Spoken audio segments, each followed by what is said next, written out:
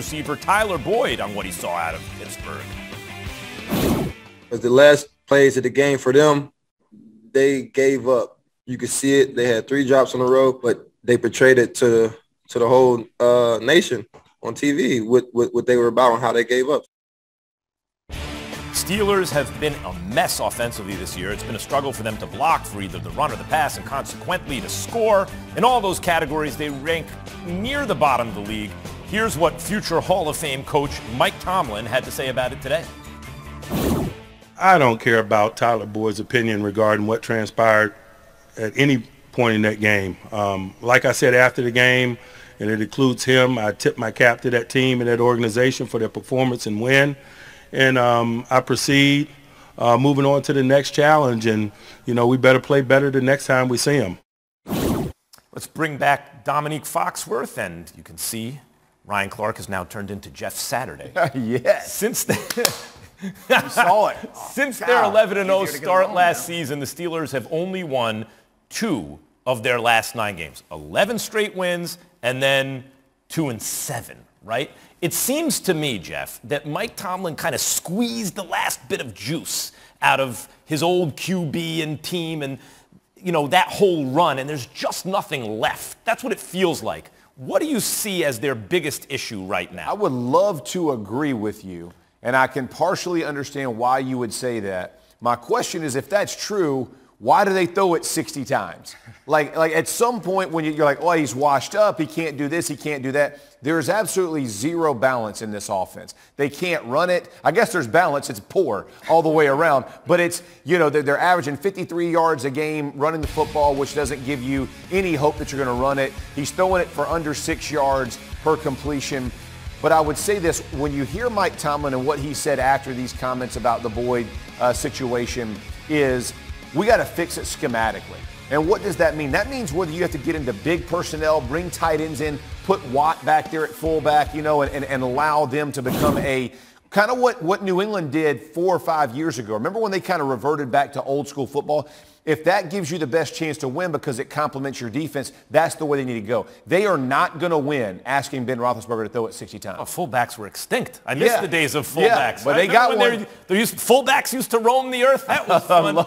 Nick, it seems like it's hard for me to imagine a Mike Tomlin team with an awful record. He's never been less than 8-8, even without a quarterback. Right. But I look at the schedule. Where are these wins going to come from? They're going to have to get some wins in the division just off of familiarity with those teams, those opponents, because it's going to be tough. But I understand where you're coming from, Jeff, but their best players are their receivers. Yeah. So you got to have to throw it to them, and it's difficult to get a running game going. You're right. They need to run the ball to take some of the pressure off of Ben Roethlisberger, but his lack of arm strength at this point is in a situation where it doesn't complement them. So he can't throw it deep.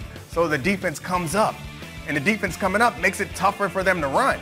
So they need to be able to attack down the field or at least threaten that, and they can't do that right now. And the O-line hasn't gotten any better. Now, I love that. I will say this, though. Like, watching that Cincinnati game, they rushed 3 and dropped 8, which means they have 3 defensive linemen coming and 8 people going to play coverage. Like, at some point, you got to run the ball. Like you can't block for the run. I mean, they can't block for the run. That does not. They draft a running back, but they don't fix the line. They can't. What are they drafting the running back for? He's the big receiver. He had 100 yards. He had 100 yards. 14 receiving. catches or something. Yeah, 14 catches and 100 yards receiving. Doesn't get any easier.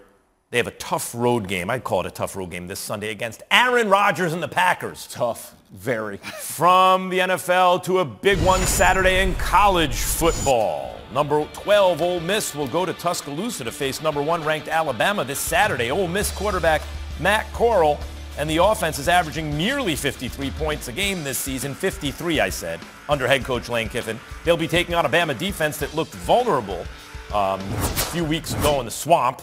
Almost lost that game against Florida. Of course, Nick Saban is just ridiculous against his former assistants.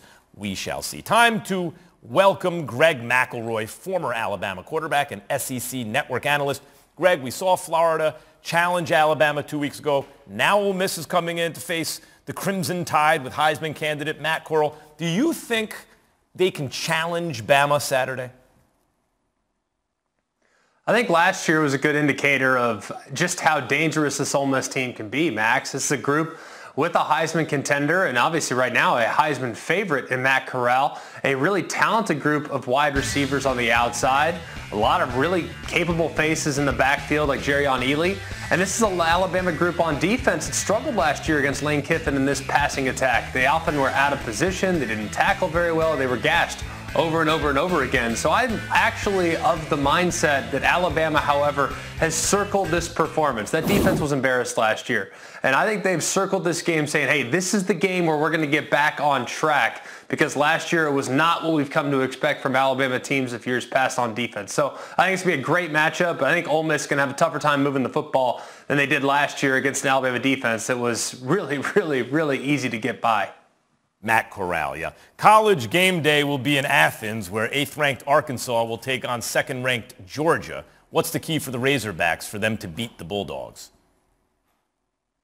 Well, they have to be able to match the physicality first and foremost. If you look at Georgia, man, they've just been pushing people around. I mean, just beating people up, both offensively and defensively. But if you look at what Arkansas has been up to this point, they have a quarterback in KJ Jefferson who's extremely big. He's extremely physical. He's 250 pounds and is a handful when he's running the football. He's actually built a lot, Max, like Cam Newton. Now, he's not the thrower that Cam Newton is, but he is a capable runner with the ball in his hands, and at that size, I think he can cause a lot of problems. Then on the outside, when he does have to throw it, he has a receiver in Treylon Burks, who is one of the more talented wide receivers you'll see, not just in the SEC, but in all of college football. The guy wears a size 5X glove. So to think that he has a catch radius that's ridiculous, he can essentially, if the ball's up in the air, he's coming down with it because he just has bigger hands. He's stronger than just about any corner he'll see at the college level. So I think that's going to be a really interesting matchup. If those two guys bring their A game, then they could make life potentially difficult on Georgia and their home game there in Athens. Finally, Greg, many shows have been running the stat, and I'm sure this is not the first or last time you'll be asked about it, but your first start in the NFL, you were sacked 11 times.